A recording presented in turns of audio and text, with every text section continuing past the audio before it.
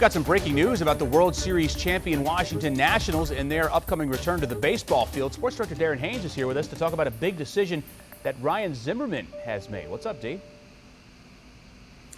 Well, Adam, the Nationals will start their World Series title defense without Mr. National. That is right. Ryan Zimmerman decided that he will skip the 2020 Major League Baseball season. This also includes pitcher Joe Ross. You remember Joe Ross stepped in for Max Scherzer when he was injured in Game 5 of the World Series.